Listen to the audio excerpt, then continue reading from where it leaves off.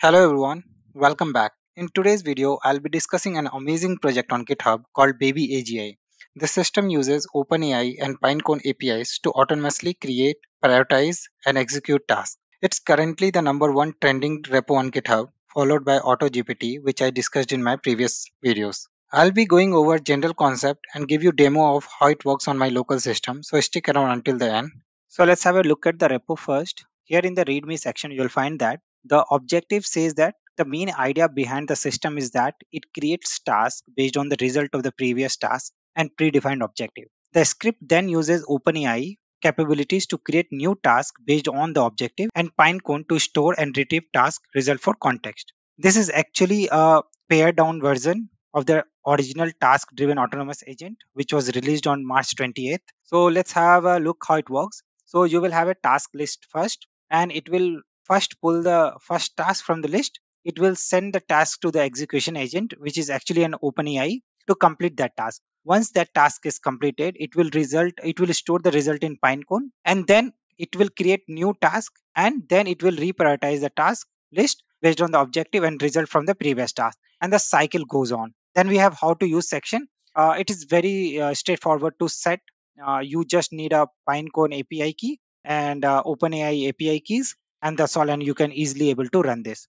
So before I get into demo, I wanted to discuss very important point here. So we have something called warning here, and you need to make sure that you don't leave your system unattended because this task will run continuously and you may have a huge API usage bill. Okay, so be careful when you're using this. So to run this demo on your local, you need to clone this repo. So I've cloned this here. You need to change this .env.example to .env file. You will find that you have open API key, Pinecone API key, then Pinecone environment, table name, and some objective. So I have set the objective as build a simple carousel component using HTML, CSS, and JS.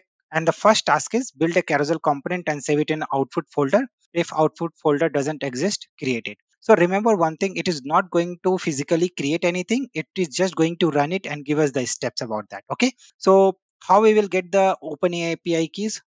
You must be aware of that. You just need to go to console of OpenAI and get it from there. And we will not change the table name. It will remain the test table here. For Pinecone, you just create an account. You can use the free tier. That's more than enough for us. And you will come to your API section. You will find this environment where it is hosted for you. You will provide that detail over here. Okay. And next detail is your API key, which you can copy it from here and update the field. So let me update this field and I'll run this script. So I have updated all the API keys. So let's go ahead and run this. So you'll see here, we have the objective picked up, build a simple carousel, and we have a task list here. So we have provided one task. So it has picked up that task and it is going to run that task. And we have the task result now that it will build a carousel component and so on. So you can see now it has created another task list and it is starting to pick task number 2. It has picked up task number 3 now. And we have task results here again. So it has picked up task number 4, style the carousel component using HTML, CSS, and JavaScript. So I will begin by taking the existing HTML, CSS, and JavaScript, so on. The next task was make the carousel component responsive. So I will use CSS media queries to make this carousel component responsive. This is awesome. I mean, this is really a spark of AGI. We don't have to do anything. It is doing everything by its own. And there are people who are integrating this system with other things. So that's great. Let's have a look at another task. Add a feature to allow the user to jump to a specific item in the carousel. So you can see here, right?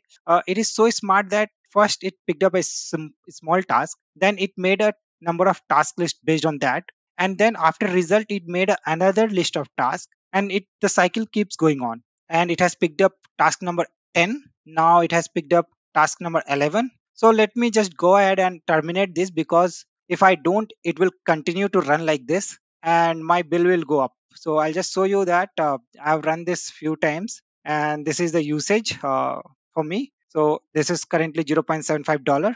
After this task, it will go around one or more than that. Okay, let me terminate this now.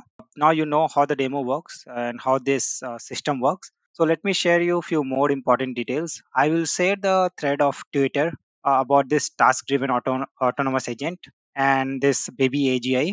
you must go through this, and you should see that people are really implementing it in a different way and experimenting it and building a new system. So please go ahead and read this. And there is a paper about this. This is a 5-6 minute paper read. So if you like this video, hit the like and subscribe button, and see you in the next video. Thank you.